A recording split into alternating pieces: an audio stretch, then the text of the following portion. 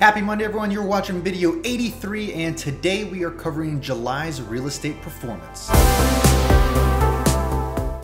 Most people out there are aware how the summer season impacts our real estate markets, and considering that we are nearing the end of our summer season in 2019, it was very interesting to look back at the statistics of how July performed and see where we stand as far as with this year and comparing it to last year. So as usual, we're going to be looking at median prices. We're going to be looking at what kind of units sold and went under contract, and then we'll be finishing out with some expired listings. So if you're ready, I'm not going to waste any more time and we're going to jump right in. When looking at July of last year, we saw a 16% increase in new listings entering the market. And when looking at the last 7 months of real estate data, July comes in at number 4 as far as the busiest month for new listings. Now, when it comes to for sale listings or existing inventory on the market, we saw a 6.6% decrease from July of last year. Additionally, so far this year, July has been the lowest amount of inventory that we have seen. In terms of contracts, we saw a 15.7% increase from last July.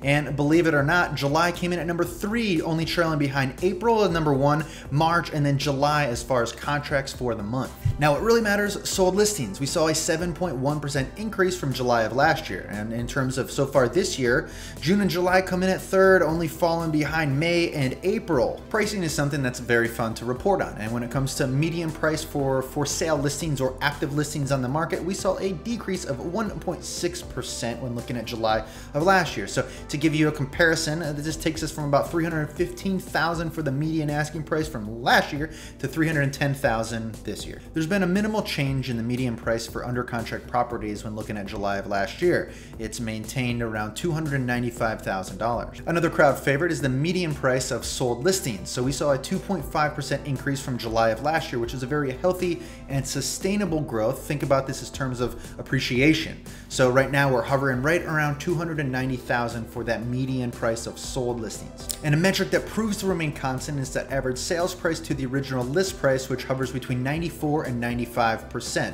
Now, to put this into relative terms for you, this is why you have properties listed at $310,000 and they close at $290,000 or $295,000. Another metric that people really enjoy is the continuous days on the market, or the CDOM. When looking at July of last year, we saw an 8.7% increase, which took us from 60 continuous days in the market to 65.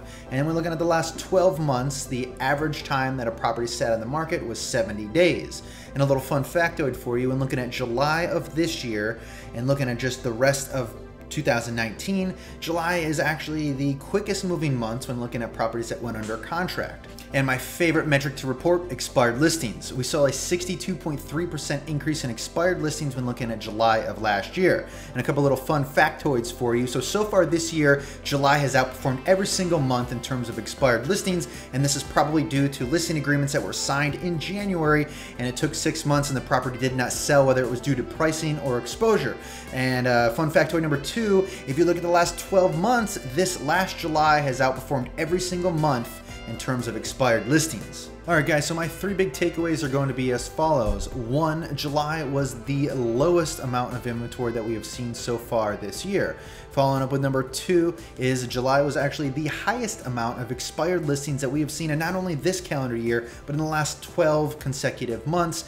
And coming at number 3 is, despite both 1 and 2, we still saw a 2.5% increase in the median sold price. Thank you guys very much for watching. I hope you appreciated this video and I hope you learned something. If you have any questions, feel free to leave them in the comments section. Other than that, you know the drill. I'm gonna see you next Monday.